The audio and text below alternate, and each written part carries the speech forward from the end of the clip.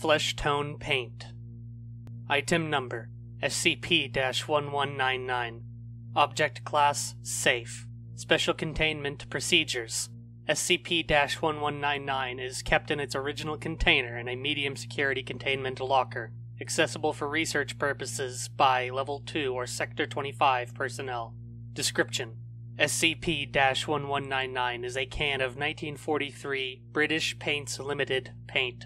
Although aged, the item is in fair condition. The can is filled to 50% of volume with a beige liquid which resembles acrylic paint. The can is filled to 50% of volume with a beige liquid which resembles acrylic paint. Early testing revealed trace biomass within the fluid. When spread onto a surface as paint, the liquid takes on a slight red tone which fades as it dries. The final dry color is a pale white. Within the first hour of drying, treated surfaces will begin to radiate a small amount of heat. Soon after, the surface will become slightly glossy due to slight secretion of sebaceous oil. Microscopic examination shows structure identical to human epidermis. All samples 0.10 mm or greater thickness contained all skin between the cornified and basal layers, as well as a variable thickness stratum lucidum.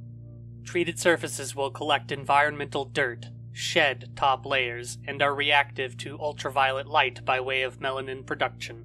If a treated surface becomes sunburned, the treatment will slough from its application site wholesale. Although treated surfaces function as skin, no thickness of application have yielded blood samples. Genetic testing has shown the treatment's biomass to be chimeric in nature, containing many different helix samples of a common Anglo-Saxon heritage. The source of SCP-1199's biochemical energy is yet unknown.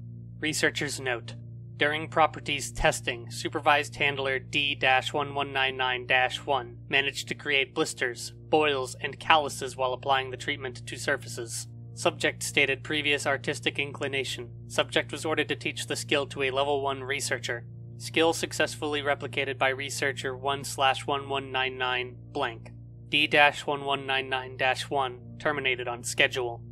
Treatment may be removed from surfaces using industrial solvents or by scraping and peeling layers away from a treated area.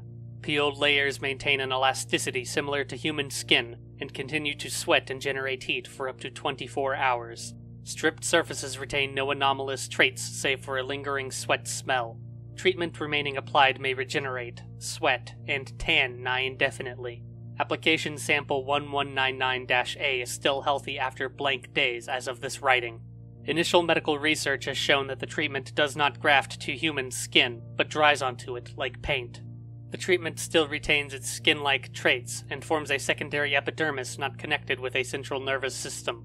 Research into medical applications, as well as possible protections the treatment may offer against inclement environments, is ongoing. Liquid remains at a constant viscosity while in its can.